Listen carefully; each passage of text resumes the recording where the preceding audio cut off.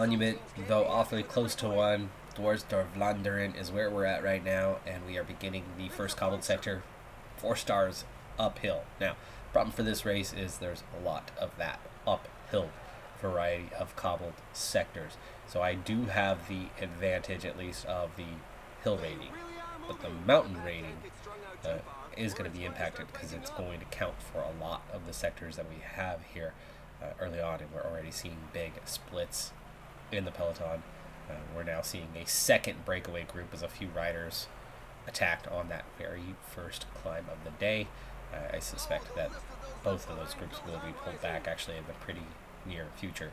Really bad race day condition for some of my teammates. I have a 0, which was expected for the day.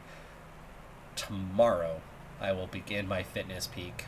It's too late to do anything now, but with a small peloton and just 5 riders left, all from the original breakaway, that's it. We're seeing new attempts at break with 112k to go. It's way too far out for that right now. Fortunate thing for me, unfortunate thing for me, is my team wants me to win the race. So we're not going to earn any XP today, whether we win or not.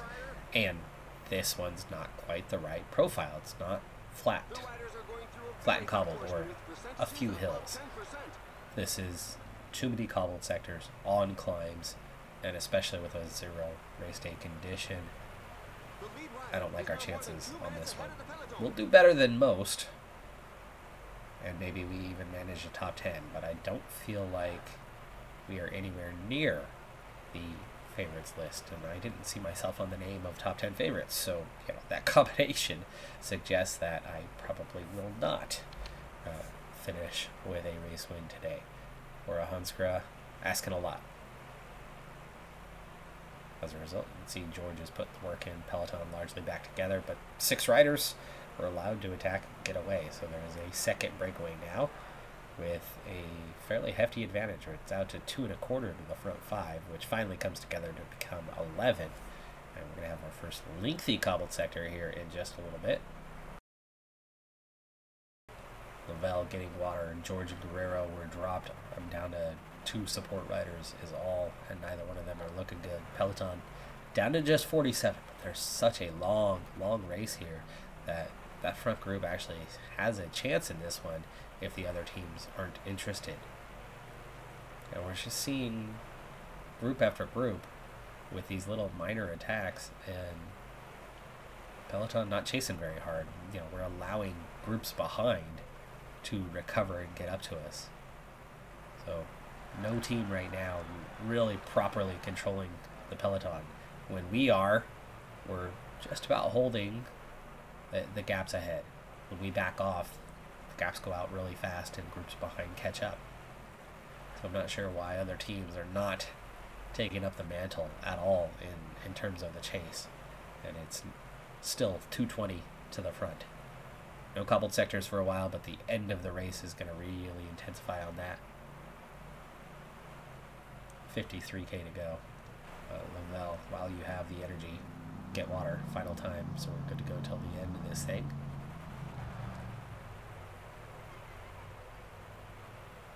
Holgard now going backwards. He had plenty of energy a moment ago, and both are dropped. Lavelle back in contact, and he's almost there. Okay, I've got my water. And I'm just now starting to dip into my maximum. I'm going to be on my own here very, very soon, though. And the gap's 246. 4 stars.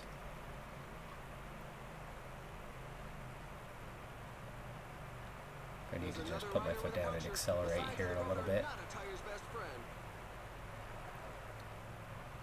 My hill rating is obviously much better than my flat. Broke it down to 14 riders in an instant.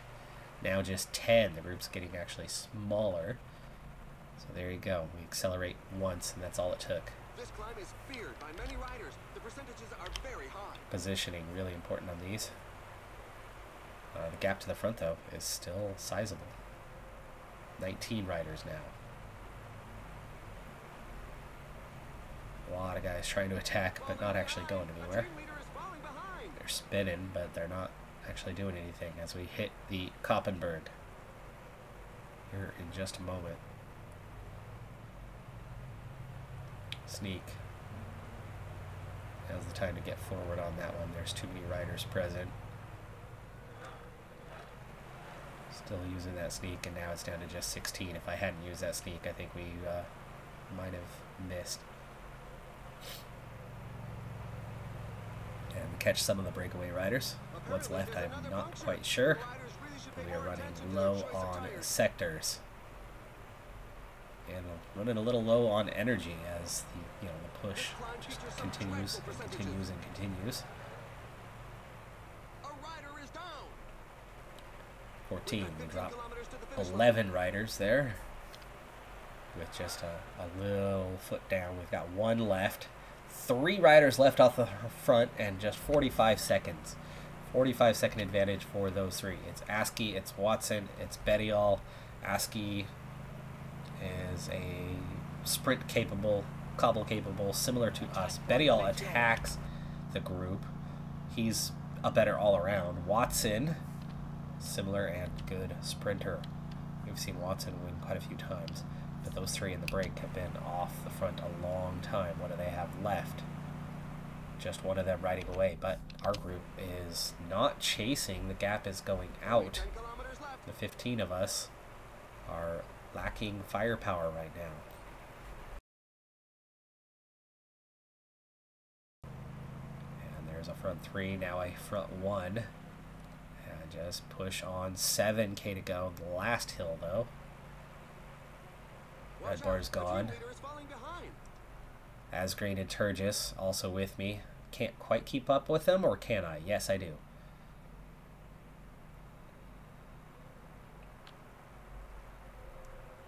Definitely open a gap behind us. Bettiol, I'm not sure we're going to catch him. 4.5K. This last little flat, the descent is helpful. We're up to 4 now. Rutsch is here. Recovering just slightly, but it's 40 seconds behind, so at least we have that. Oh, come on. Don't get dropped. Thank you. 2K to go. 1.5. And sprint for the line. Bettiol's going to take the win. I'm out of energy. It's going to be a top 5. And I think that's a great result. The team's going to be pissed. Half a bike length. Well, not half a bike length, but clearly was ahead of Turgis there. I don't know why I get 5th, but hey. Throw on the line is never accurately shown in this game. Bettiol, Asgreen, Rutsch, Turgis, myself, 5th place. What I should be proud of with a 0 race day condition and a 66 mountain rating. That's about the best we can hope for, especially as the final sectors aren't the hardest ones. So there's no chance for me to really ditch most of the field. Transfer market is at least, contact period beginning, dossier period for the year, and it looks like where we would be headed for next year is Quickstep. But of course, this is going to be the final season, but that's who we would ultimately be signing the contract with, is Quickstep. Career mode has been so evenly balanced, no complaints whatsoever, but Pro Cyclist mode has been utterly brutal throughout this playthrough. My race day condition draw has been positive like 5 times this whole series, and we've had big negative draws, like -5 draws, more than we've had total positive draws. We've had -3s and 4s, 3 times as many as we've had positive draws at all. It's been harsh, been so harsh, and I've tried and tried and tried to say, hey, I've tested it, balances in the end, it balances in the end. This one, it just hasn't balanced. My expected today was a +5. I had a +5 expected today. We got a +1, and it's the Rendezvous van Flanders. It was a monument that I was looking at going, +5, +5, we can win this thing. Yeah, well, here's my worst nightmare. Team expects a top 10. We might be able to pull that off, but the climbing here is so intense, so severe, that I needed a 70 plus mountain rating. I needed a plus 7 to it. I needed a plus, 5 or 6 to the hills, and cobble, at 85. And then we would have had every chance to get the result we needed today, which still may have been nowhere near winning this thing. It is such a brutal race that Van Aert and Matthew Van Der Poel are huge favorites for this one. But I definitely would have had that top 10. Now I'm just looking at +1. Lavelle was also, he and I both were supposed to have +5s. He got his. Team as a whole had a very, very high level of preparation for this race. And we've got a pretty nasty draw. My -4. Schelling's, I think, a -3. Holgard, -1 for him. Swift is right where he's supposed to be. Walls is right where he's supposed to be. George is +1. I mean, our team draw was not good. And the weather's beautiful, so, the weather is not a factor in this one. 6 riders in the break, 3.5 minutes. Let's just make the best of it. That's been the entirety of this series. Make the best of it, because it's never better than expected. Anyway, sorry.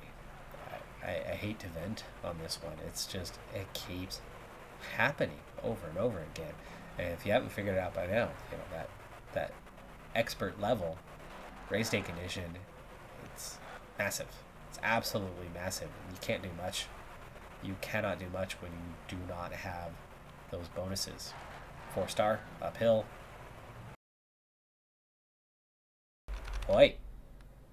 Lavelle. You call that a chase? Come on, buddy.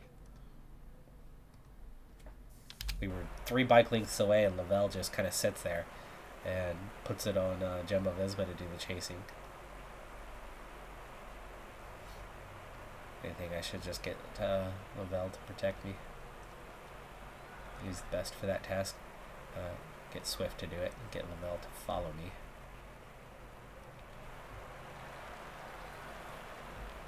Walls and Schelling. I need to work on pulling this back. Peloton is back together, so it's been pulled back. You got 5 riders from the break left away. 6 riders with a very slender advantage left over that split off the group that we were just behind. Now we're just behind this group. And now it's back in contact. 45 in the peloton.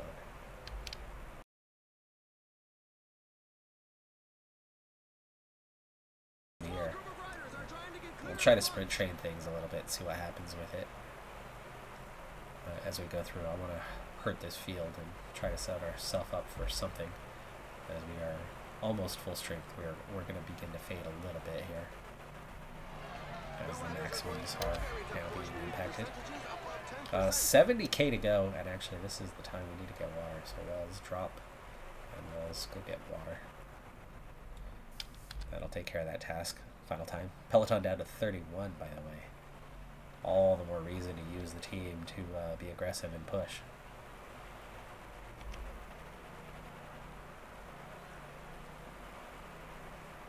As we didn't want to see it double in size like it just did.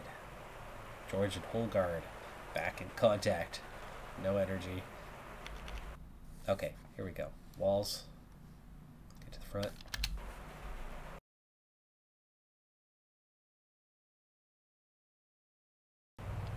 Just about ready to bridge that gap, and he does. Red bar is gone though, and he's not done yet. So let's just keep pushing with Swift. Another flat tire.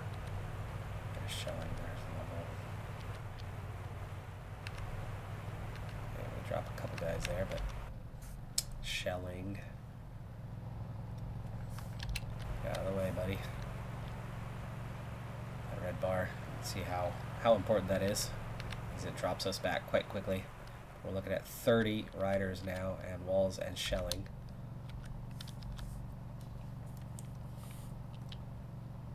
Put them both on auto.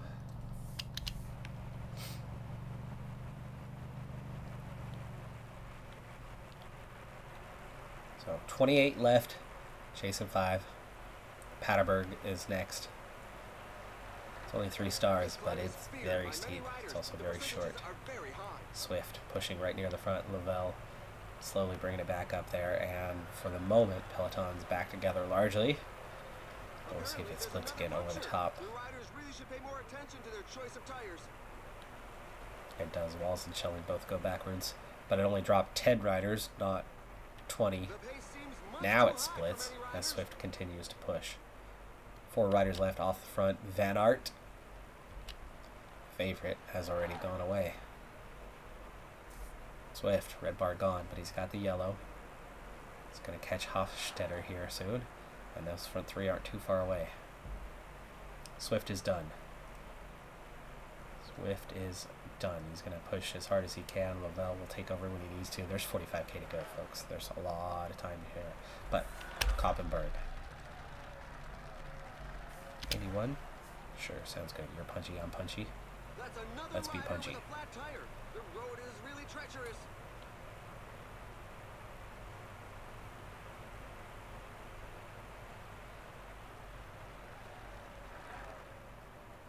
You can see the big acceleration as you get off the cobbles there. And it's down to 21 riders. Push less hard. There's still 40k to go, but Lavelle and I doing well. Swift, Otto, down to 2 of us. Down to 20, chasing 3. 3 stars. Another rider with a puncture.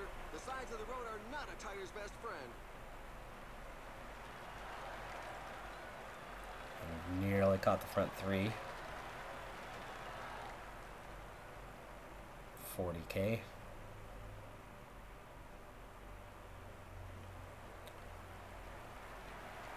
Groups yo-yoing, trying to get in contact. And we've caught the break. Van Aert is no longer away. Lavelle held up a little bit, but also not pushing as hard right now. And we're down to 18. One last little acceleration here, but then I think I want to check up for a moment.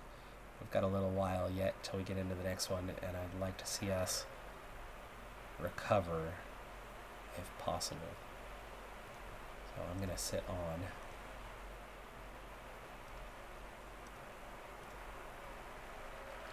And see what happens. And they just attack. They just attack. So this is not the answer, not the ticket. You're just gonna see a few of the favorites attack and go clear. You can see there's 5 of them there trying to get away. Now Van Barl chases, but here's more just trying to attack. So we just invited goes on to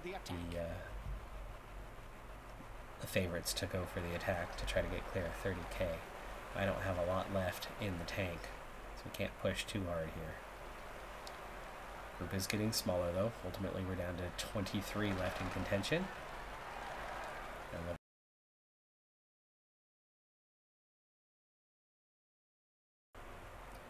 trying to not put my foot down too hard as Lavelle is gone. I'm starting to get down to bare bones here. There, it's back together. 19 riders left. Oh, come on. That's that again. And now there's 8 riders that have gone clear. Like I said, top 10 today would have been really good with a +5. You can see that we're hanging on to contention for a top 19, but with nothing left in the tank, we're gonna hit the climb, and that's it. We're gonna be dropped. So this is it, folks. Going backwards. Now the +5, we would have survived this climb, but we're not surviving right now. One of 2 riders dropped, so that's, well, others dropped soon after.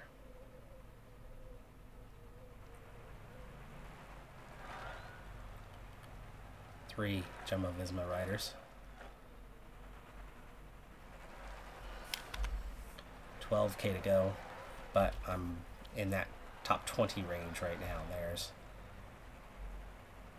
10, 14, so yeah, 15th is what we're riding through right now with 8K to go. And that's it. It's flat. There's another rider with a puncture. The sides of the road are not a tire's best friend. Actually struggling to keep up with the pace here as we approach the finish line.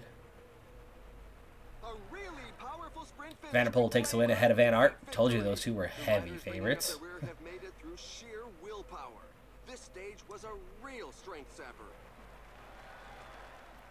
And we manage a top 20. 18th. 18th. The +5, we would have had our top 10 for sure. Still wouldn't have been competing for the win, just like I suspected. Too hard of a race. Too terrible of a race day condition. Because again, on the difficulty level, they all have bonuses on bonuses. We don't. Not with that. So we just don't compare. We don't compete. And the sucky part about what's happened with this series is that mountain rating has never gone up the way it needed to. At this stage, I expected a 70 to a 72 mountain and a 79 hills. The sprint, which was not supposed to be a great strength of ours, has been.